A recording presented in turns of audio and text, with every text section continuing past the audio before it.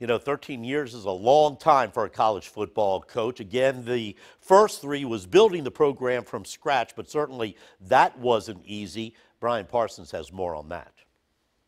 It's my pleasure to introduce to you Coach Bobby Wilder.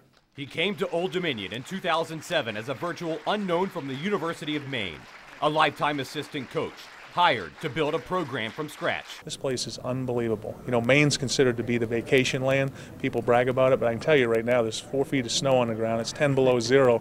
This is where I want to be. In 2011, Wilder and the Monarchs entered the CAA and success came quick. A 10-win season and a playoff appearance and a national ranking. In 2012, the trajectory continued when Old Dominion announced that it was moving up to FBS and a spot in Conference USA. I anticipated when I was hired 5 years ago that this day was coming. After one more season in the CAA and a de facto conference championship, 11 wins, and a top 10 national ranking, the transition was on. Wilder guided the Monarchs to 6 wins in its first season in Conference USA, and 2 years later, Wilder's best season yet.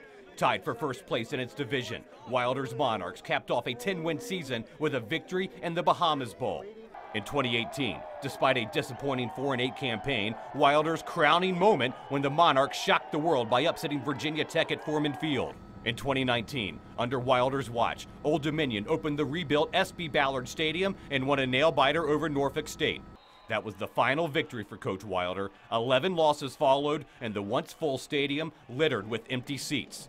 It may not have ended the way he had hoped, but Bobby Wilder will always be remembered as the man who built a program from the ground up, and for that, he will always have a place in the history of Old Dominion football. Brian Parsons for the Sports Wrap.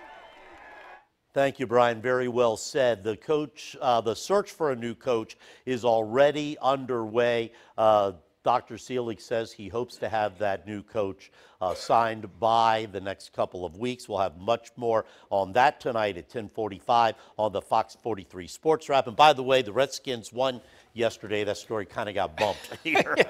But we'll talk about that tonight as well. Guy who built that football program from the ground up, definitely worth remembering his legacy.